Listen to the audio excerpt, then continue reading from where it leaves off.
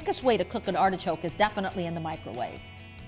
Cut 2 rinsed and trimmed artichokes in half. Rub the cut edges with lemon to prevent them from browning. Sprinkle the cut side of the artichokes with a little salt and then place the cut side down in a microwavable safe baking dish. Pour 1/2 cup of water and 1/3 cup of olive oil into the bottom of the baking dish. Now you're going to squeeze the juice of 1/2 of a lemon over the artichokes. Place microwavable plastic wrap or a plate on top of the baking dish to create a seal, and then cook in the microwave for about 18 to 20 minutes.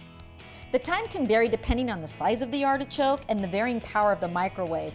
Just cook the artichokes until they're nice and tender.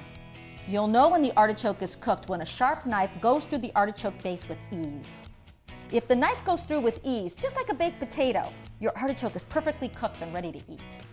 Don't forget, you can do many things with the cooked artichoke to add flavor, such as stuffing it or finishing them off on the grill, and they store for several days in the refrigerator. For more details on cooking with artichokes, the health benefits, recipes, and cooking videos, go to oceanmist.com.